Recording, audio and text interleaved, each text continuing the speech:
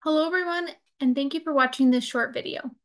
My name is Rebecca Gibbs, and I'm going to be talking about this month's theme, Nourish with Nutrition. There's a lot of information on the internet about food and nutrition, and it can be confusing and overwhelming to understand and know what to do and who to listen to. That's why this month we're providing you with information to help you break down commonly used nutrition terms, build a nutrient-dense snack, a recipe for pesto with a surprising twist, and some fun challenges to apply what you've learned and keep you motivated throughout the month. Going along with our year of celebration, this March we are joining the Academy of Nutrition and Dietetics by celebrating National Nutrition Month and looking beyond the table at how nutrition can impact your health.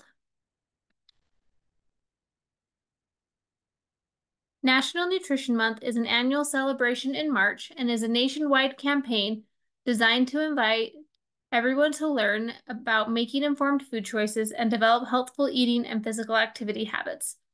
This year, the Academy is taking each week to focus on a different way to expand nutrition into more than just what's at the table. To kick things off, they'll be sharing how to stay nourished on a budget by planning ahead and working with what you already have.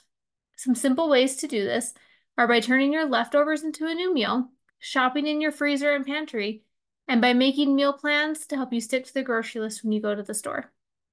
Next, they'll be highlighting the benefits of seeing a registered dietitian nutritionist when you need help. Not only can you work with experts who specialize in their field, but the information and advice given can be catered to fit your unique needs. Check with your insurance provider, as many have started covering visits with a registered dietitian. It may be as simple as getting a doctor referral.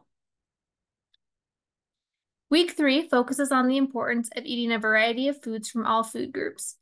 Choosing a variety of colors and flavors not only keeps things fresh, but also helps to ensure you're getting the full range of nutrients your body needs to function properly. Be sure to read our Ask the Expert article to learn how to pick nutrient-dense foods and understand more about the basics of nutrition.